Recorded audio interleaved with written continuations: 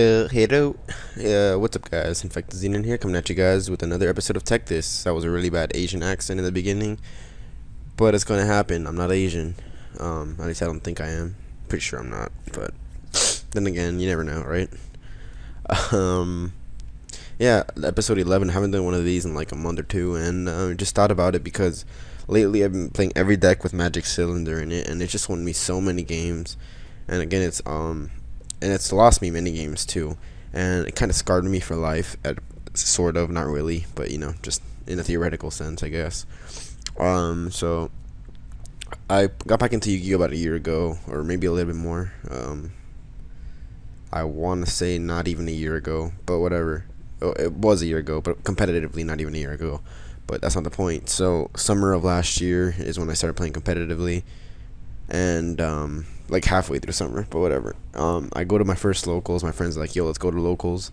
I've been playing Dark World, you know, for about 3 or 4 months now, but my build is still really bad now that I look back at it. But you know, whatever. It wasn't that bad for the format, I guess. But I go around. It was a crappy locals though. Like, keep in mind, this is where the locals used to be.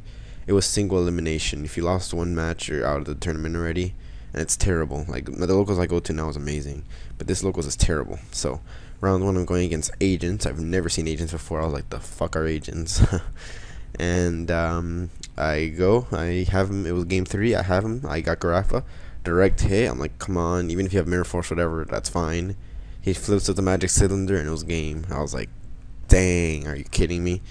And Magic Cylinder pretty much stole that game from me, and wasn't really steal, you know. He obviously won it because of the Magic Cylinder. It's not like he sacked me or anything.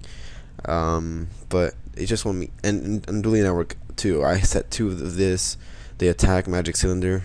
The other day I was playing, and by the other day I mean yesterday. I was playing. This guy goes Acid Golem on me. He attacks me directly, and he's like, game. I'm like, yep. And then I flip up the Magic Cylinder, and it's like, oh, I see what you did there. Get it? Cause you know we both had less than 3K. It was pretty nasty. It was pretty cool. Yeah, like somebody. Yeah, I love ownage pranks. I say a lot. All right, deal with it. It's like my favorite college. Gotta say that. Gotta represent. Giving you guys like hidden ideas. You guys gotta go to So if you don't know what Magic Cylinder does, it's been on the screen this entire time, but it's pretty much when an opponent's monster declares an attack, target the attacking monster, negate the attack, and if you do, inflict damage to your opponent equal to its attack.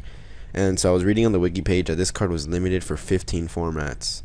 So that's pretty ridiculous, you know. It's the card that's been limited the longest to come off of the limited list, you know, because I came off to semi-limit in September 2010, and now I think it was last format or 2 formats ago. It came back to 3. I want to say it was last format or this format.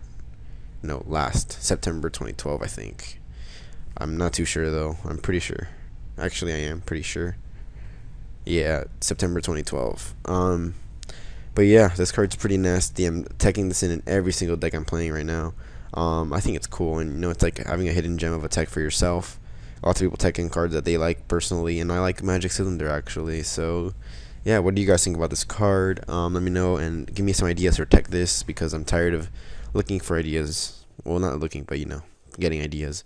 So yeah, the InfectedXenon, the sign out, the peace out, guys. Gotta say the a lot. Lol. Bye.